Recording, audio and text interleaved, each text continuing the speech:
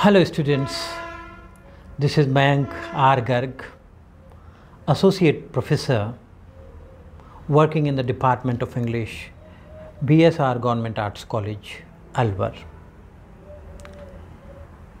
Today I'm going to talk about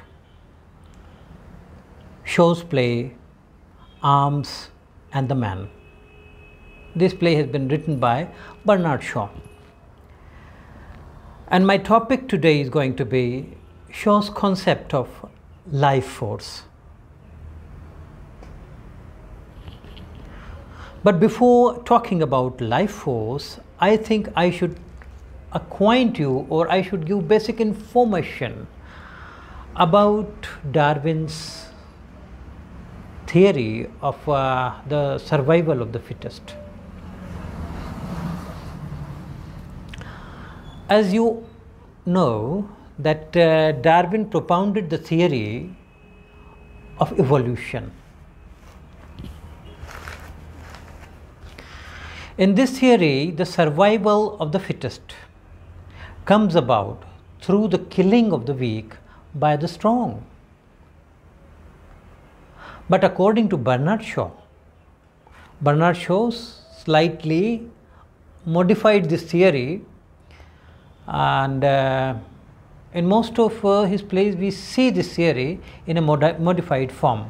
He uses the term life force to explain this theory. Let me explain what life force is.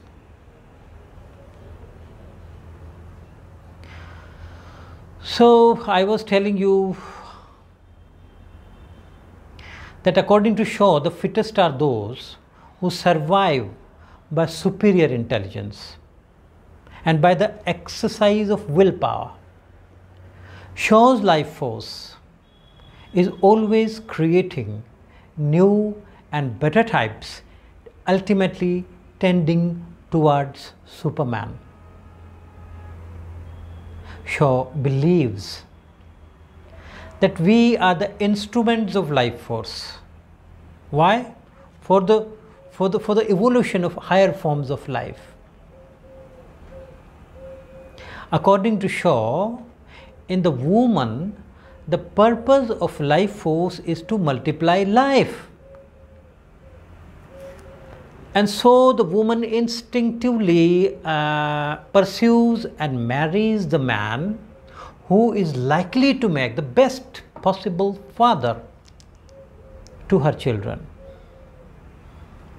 And for this purpose, the man whom she pursues, the man succumbs to her romantic charms.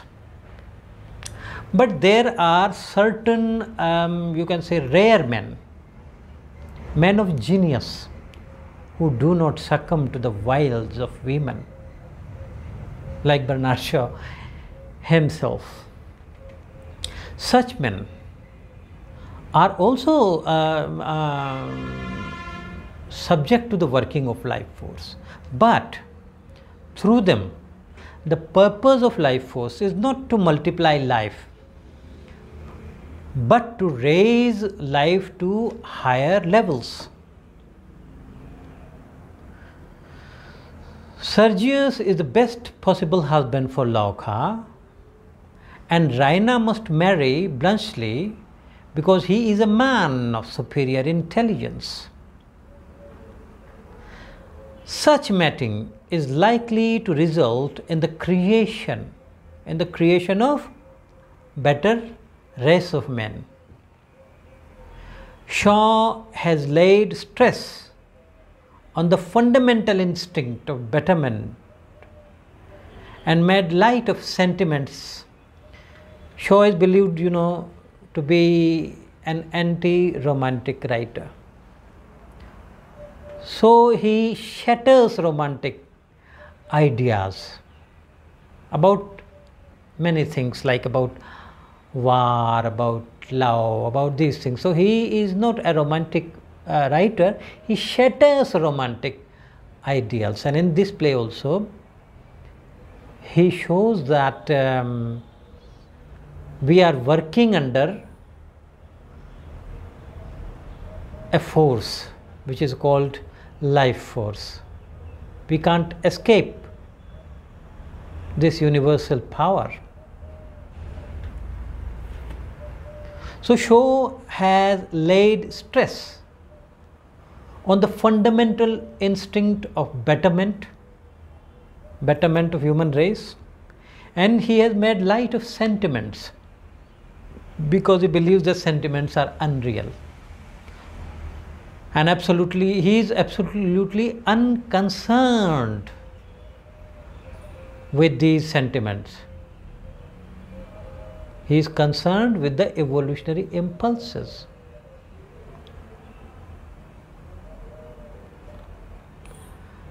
This is a basic information about life force. When you read Arms and the Man, Man and Superman, these plays, Pygmalion, if you read these plays, you will gradually and instinctively learn about life force, Shaw's life force, Bernard Shaw's life force, his ideas about evolution of mankind or human race. That is why I have tried to acquaint you, I have tried to give a brief idea about the concept of life force in his plays. In short, we are all working under this force, under life force, unwillingly and wittingly, unknowingly, and thus we are reaching to higher levels of life. I will discuss other aspects of Shaw's Arms and the Man in the coming video lectures. This was simply a kind of warm-up for you so that you could know what life force is or what the theme is of his plays. Thank you for watching this video attentively, patiently, and I hope you will read his plays keeping the concept of life force in your mind. Thank you for watching me.